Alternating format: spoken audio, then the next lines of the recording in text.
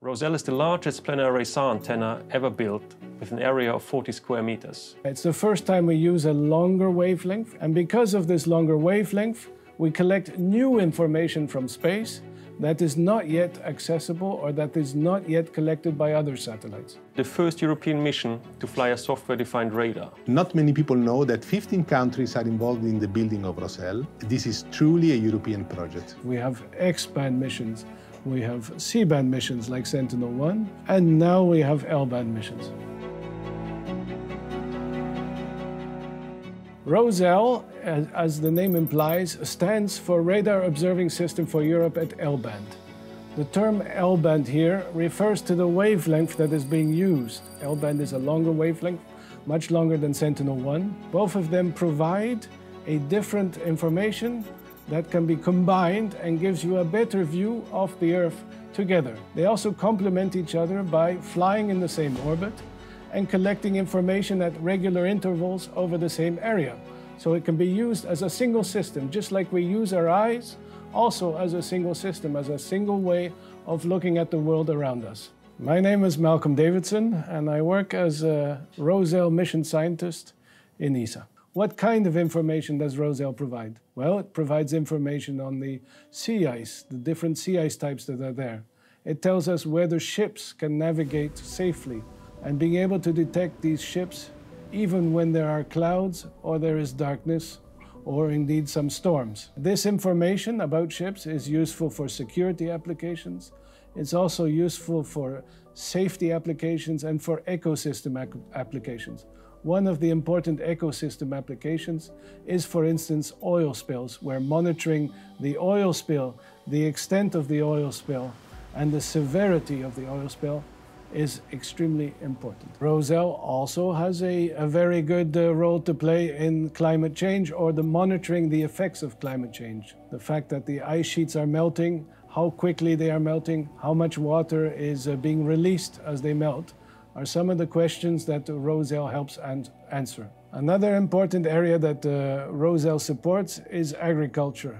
And agriculture is linked to food security. By providing high-resolution soil moisture information, ROSEL contributes to better crop management practices. Another important role that ROSEL plays is in terms of forest carbon stocks.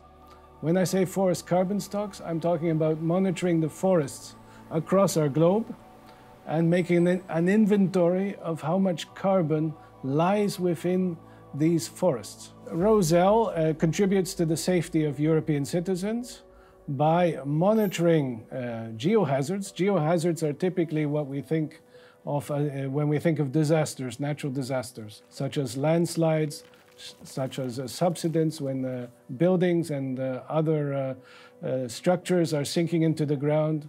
And earthquakes and volcanoes, of course, are well known. ROSEL is able to penetrate through the vegetation with its long wavelength and sense the movements as they take place and even a little before they take place. And this type of information is inaccessible to the current generation of Copernicus satellites and is a unique characteristic of ROSEL. In order to meet the challenging quality requirements, state-of-the-art technology is required all across the instrument. My name is Nico, I'm Nico Gebert, and my job is the ROSEL payload manager. The mission objectives of ROSEL require to image a large area, we call it a swath, with fine level of detail, so a high resolution. More specifically, the satellite can image a strip on ground of 260 km width, and one will be able to distinguish structures down to a size of 5 to 10 meters.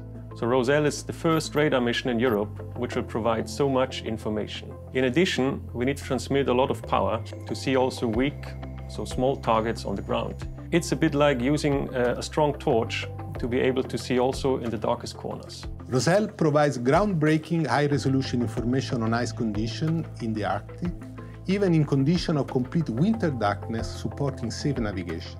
ROSEL pierces the darkness with the help of its own illumination. It illuminates the surface below and collects information in the Arctic, even in the height of winter. It is a combination of different techniques. For example, when receiving the echo from the ground, the antenna dynamically sweeps the beam across the ground to follow the position of the echo. At the same time, 5 different data streams are transferred to ground. This is what we call digital beamforming. We have split the large antenna into many small antennas, which we can then individually control, both when transmitting and as well when receiving the echo. It's a bit like a car, which at the same time should be small, provide a lot of space, and go fast, but with little fuel consumption. This means we needed to design an instrument which is quite special.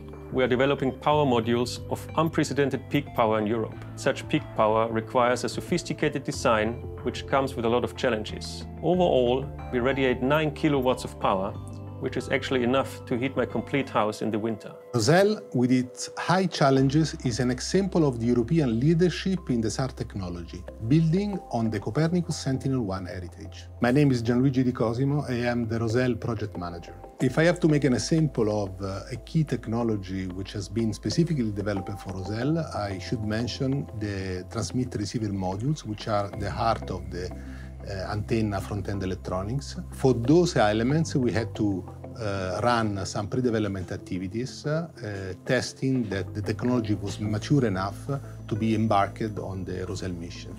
We needed to move away from classic design of radar instruments, which consists of one large antenna. In simple words, we're having 60 small antennas, which we can flexibly reconfigure by changing the software. In addition, we're transferring several data streams to the ground, which gives a lot of flexibility to process the data in many different ways. In this respect, ROSEL is truly a software-defined radar. So this specific test sample behind me, manufactured by Airbus, so it was tested over the large range of temperature variation that we see in orbit to check how much it deforms. And although the dimensions are huge, it's 2.2 meters by 30 centimeters, this sample is quite light and it doesn't weigh more than a couple of kilograms. Well, it has to be light because if the antenna gets too heavy, then the launcher could not carry it up to the orbit. So actually it's a feature of our instrument to keep the antenna very lightweight, so it's really a novel technology.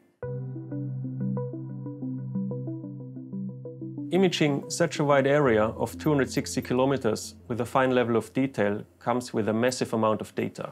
On average, ROSEL will produce 6.5 terabytes of information every 100 minutes. This means almost 100 terabytes of data every day. For comparison, this would correspond to almost 4,000 hours of Netflix videos in high definition every day. Each ROSEL spacecraft is designed to remain operational 7.5 years. One important characteristic of ROSEL is that it is an operational mission. Operational in the sense that it acquires data all the time. It makes the data available quickly so that it can be used for the different applications. And thirdly, it follows an open data policy which supports many different new applications and enables scientists to investigate how best to use the data in new types of applications that don't yet exist but will exist in the future. ROSEL is built by an industrial consortium of about 29 companies from 15 countries. As you can imagine, to build ROSEL is a big challenge which requires expertise, technological competence, a powerful control of all the project aspects, materials, parts and process involved. According to the current planning, ROSEL will be ready for launch in 2028. By adding L-band SAR missions to the mix, it means that Europe will be leading the rest of the world in terms of the different frequencies and wavelengths that we have. And it is based on the most powerful radar electronics ever, reconfigurable from ground. Nowadays, younger generation have a high and highly ethical attention to the environment and the health of our planet. This has sometimes led to the wrong perception that technological progress may be something threatening our planet to some extent. Sentinel missions and Copernicus are the proof that technology is indeed essential and so successful in monitoring and protecting our planet. And I'm very proud of this as a European citizen and ESA staff.